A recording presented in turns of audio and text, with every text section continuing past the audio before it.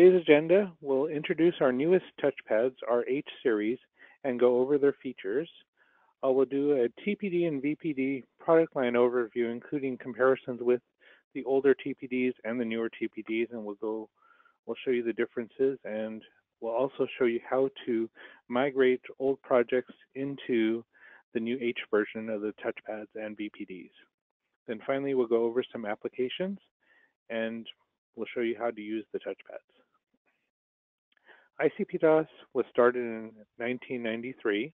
Our headquarters is in Hsinchu, Taiwan, and ICP-DOS USA was launched in 2001 to support the North and South American markets.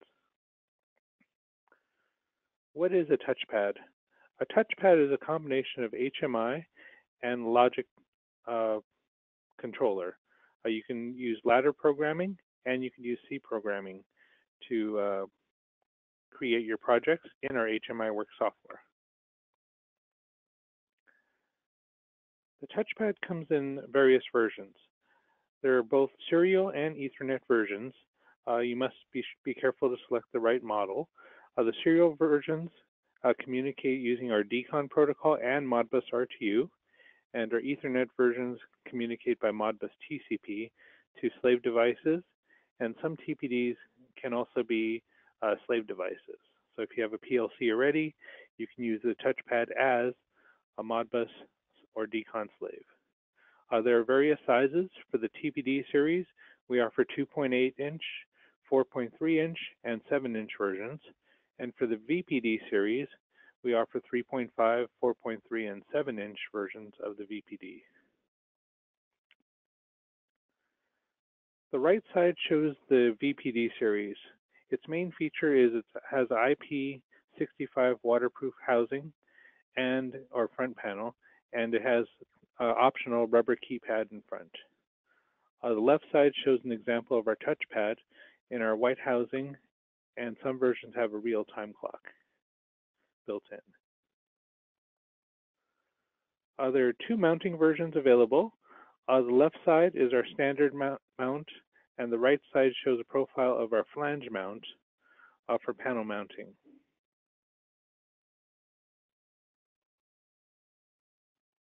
The panel mounting option is shown on the back on the left side. You must use the attached bracket to completely seal the IP65 watertight connection. The DIN rail mounting clip is shown on the back, and there are wall mounting boxes for the various size touchpads available, and it's also meant to fit in standard utility box. Touchpad features include high-resolution color touchscreen. Some versions have PoE power when it has an Ethernet port. Some RS-485 with self-tuner circuit to allow for multiple baud rates, or for any baud rate rather.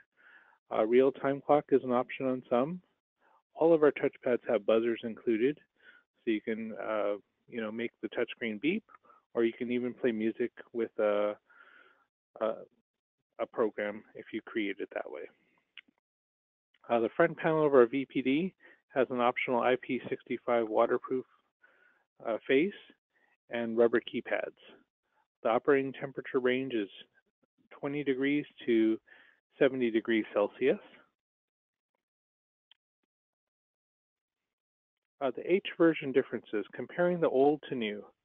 The old touchpads had no letter designation in front of it, so it'd be like TPD 280, whereas our new ones have TPD 280H or with H at the end. The newer versions have a faster processor. It's 2.4 to 1.5 times faster, depending on which version you're comparing it to. And it also has larger internal flash memory and RAM memory compared to the old. The screen sizes are the same, except for we have some new 7-inch versions that are also available. We'll show you those. Our old ones, some ran our mini OS 8 operating system. The new ones do not. And we'll go over the benefits in a few slides.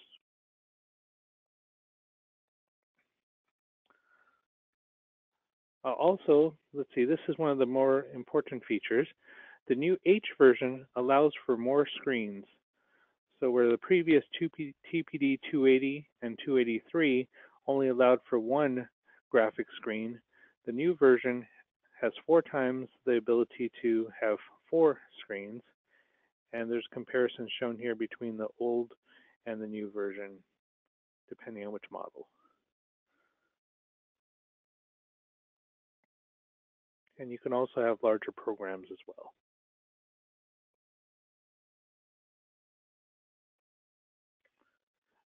The H version also supports MQTT. This is a machine-to-machine Internet of Things connectivity. It supports only MQTT client.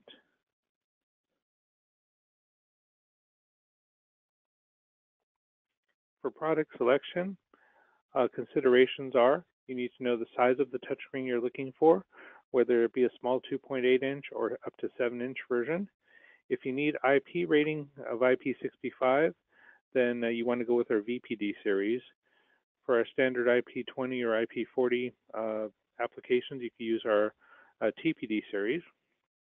You need to know what communication ports or protocol you'll be using. If you're using Modbus TCP, you want to be sure to select a model with an Ethernet port. And if you're using a Modbus RTU or DCON, you want to be sure to select one with an RS-485 or RS-232 port.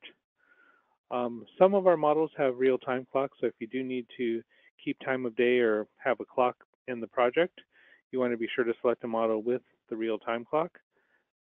And finally, the size of the project or number of screens.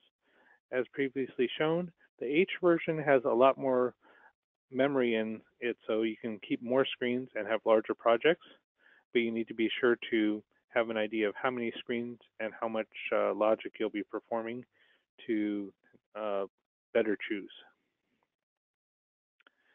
Here's an example of a spec sheet. So again, this one has the H version, has a 32-bit RISC CPU across the board. The memory expansion and real-time clock options are shown secondly. So for instance, if you wanted to keep time of day, you want to be sure to get our U version in this case. The non-U version does not have the real-time clock.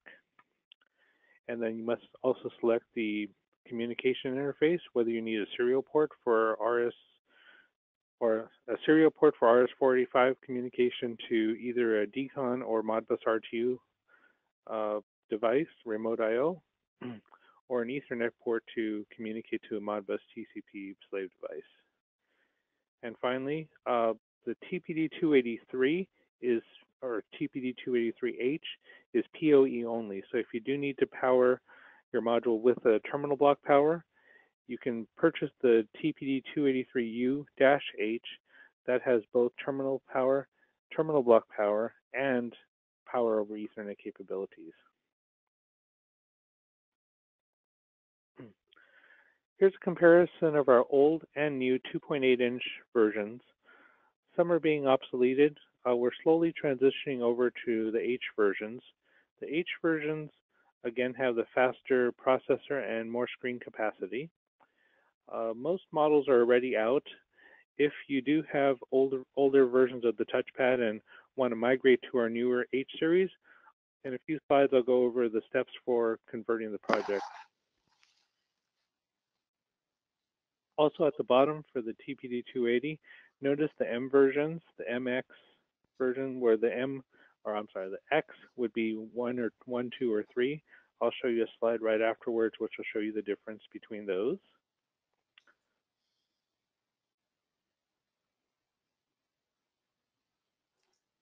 Let's see, these are MX versions. So an M1 would be a white faceplate, the M2 would be a gray or silver faceplate, and the M3 would be a black faceplate. These are optional. These are different from our standard ones without the M designation at the end. Our 4.3-inch versions, again, the old versions are at the top, the new versions are at the bottom. The main difference, again, is memory and image storage capacity. The communication interface has stayed the same, So if you previously were using a TPD 430, you just simply add a H at the end, and it'd be our TPD 430H. And again, I'll show you how to migrate the program in a few minutes.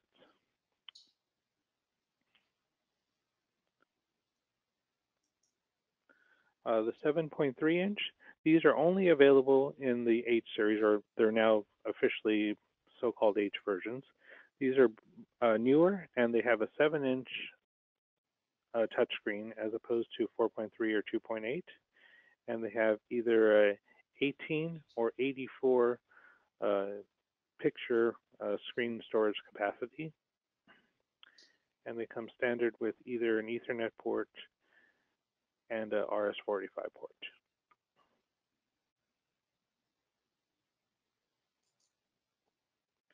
For the VPD series, again, they have an IP65 front face, so they can be waterproof. The front panel keys are optional, so the left side shows with the panel keys, and the right side shows without the panel keys. And you can also mount XV boards to add built-in I/O. This is great if you only have a few I/O, and this way everything's included in the one housing, so you don't need to worry about communication interface.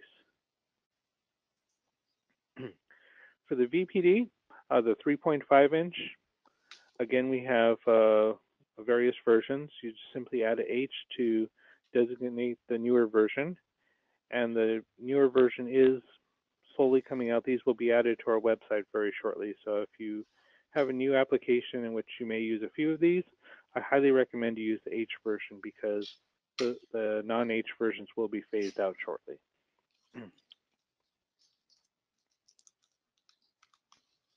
And the difference between these is the communication interfaces. So the ones ending in 0 have RS-232, RS-485. The ones ending in 2 have RS-232 and RS-485, 2 ports versus 1. And the ones ending in 3 have the Ethernet port for Modbus TCP communication.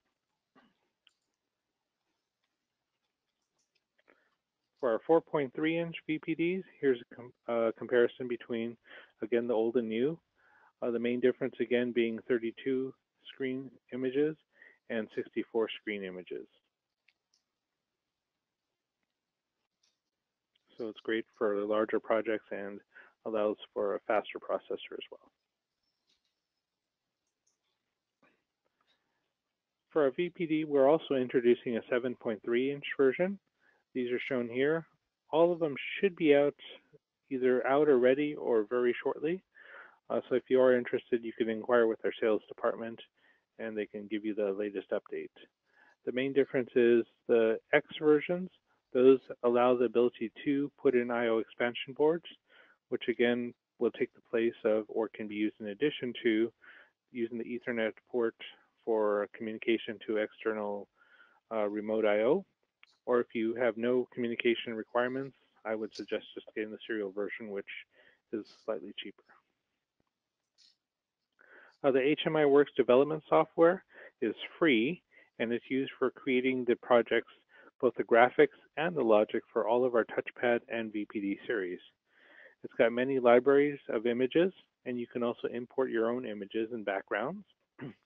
And it's C or ladder programmable, so if you do have logic, you can use C programming if you're familiar with that, or you can use our ladder function blocks to do applications where you may just need to scale or create some simple logic.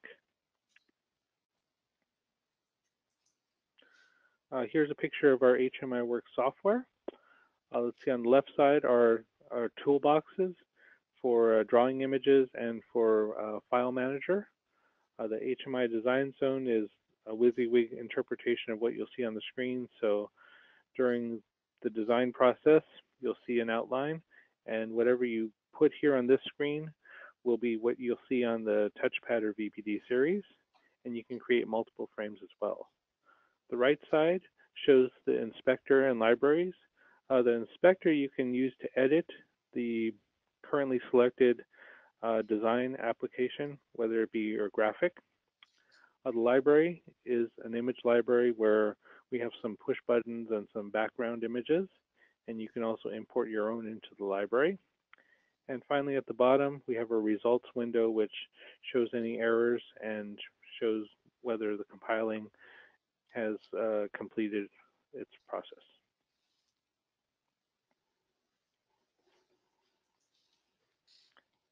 If you have an old TPD and want to convert your project over to the H version, it's a very simple process.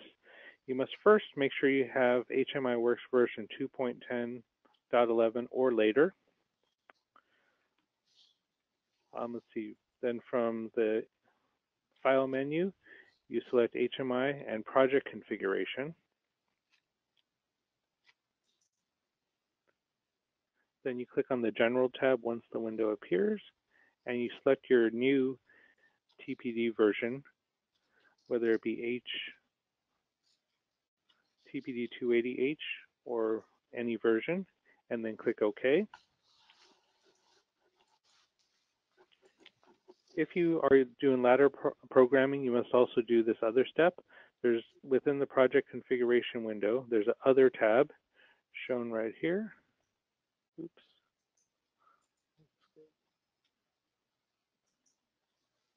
Shown right here, and you must select Use New Ladder Implementation for HMI Works.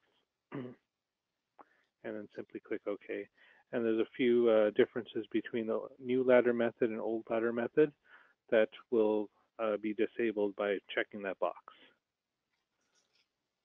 Then the final step is you must rebuild and render the project. So you can either click on the build and render, or if you're ready to download, you could do run, build, and download to complete the process. And we do also suggest that you create a backup copy before doing any migration in case something goes wrong.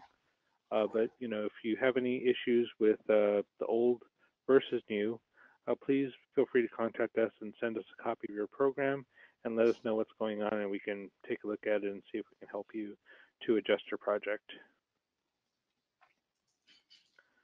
Here's some applications for the TouchPad and VPD. So you can use it as an HMI controller. So you can control an application like a conveyor belt for programming. So you can use it for home and building automation, where you can communicate to some remote I/O to read temperatures, control lights, control curtains, and do various other features.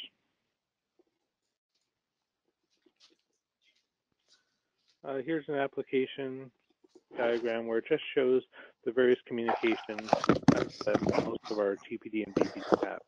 So again, if you have an RS-485 port on your TPD, you can communicate to our DCON remote I/O modules or rack systems. If you have any Modbus RTU slave devices, whether it be ours or any third-party Modbus RTU device, you can use the RS-485 port and communicate to those to control and to read values. And if you have an Ethernet port, you can do communication via Modbus TCP to any Modbus TCP slave device.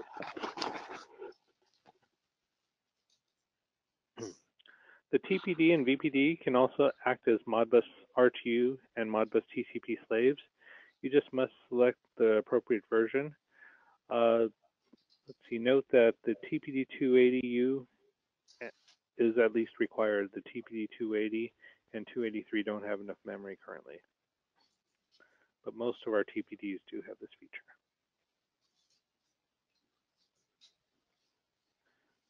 Let's see, here's an application where it was actually implemented at our factory in our theater. Let's see, we used a touchpad to control the lights, read the temperature, and it communicated to our M7065D modules, 19 of them, and one 7018 to read the temperature of the room. And it was displayed on the screen, and there's various images shown at the bottom.